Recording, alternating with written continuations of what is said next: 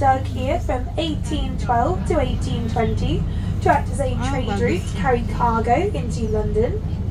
It connects to the Grand Union Canal in Little Venice, which goes all the way to Birmingham and Wales.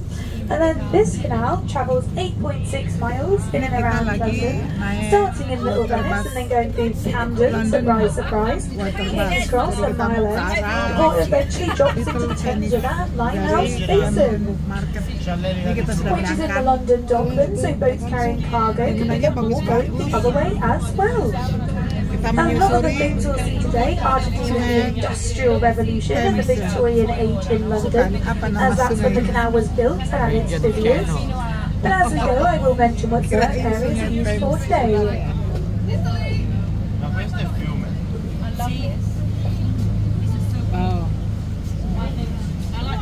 Arahnya ke sana, kita kebalik. Coming up on the right-hand side, we're just about to pass Dead Dogs Tunnel.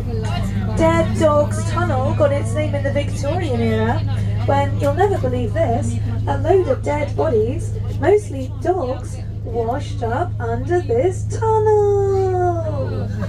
Woo! It was also the James Bond film Spectre though. James Bond in the film Spectre goes in a tunnel in Pimlico on a speedboat and he comes out this one in Camden.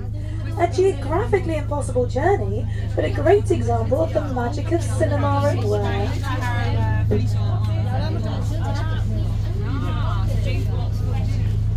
I know they use one of our Komodo dragons because I work at so one of our Komodo dragons in one of the... On the topic of cinema, the Brown Brick building, also to the right, is Henson House and was named after Jim Henson of the Muppets. The Muppets themselves in the very first series were actually made in the top floor flat of this building, where Jim Henson had his studio in the 70s.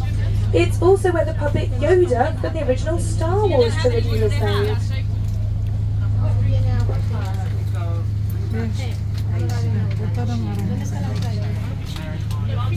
Cappuccino latte, soft drink, apple juice, orange juice. Can I have an apple? Jangan terlalu gede ya. And you want? I haven't got my one cappuccino. It's not latte. Oh, tunnel. As we come through this bridge, on the left-hand side, we're passing Pirate Castle.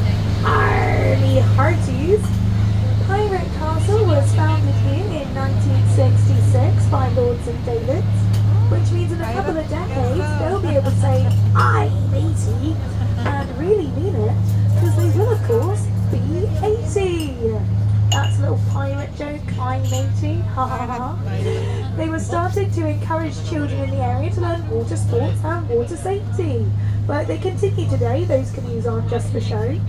They also do classes for adults in the area if anyone's interested, including but not limited to paddleboard yoga. Yes, yoga on a paddleboard for the really ambitious.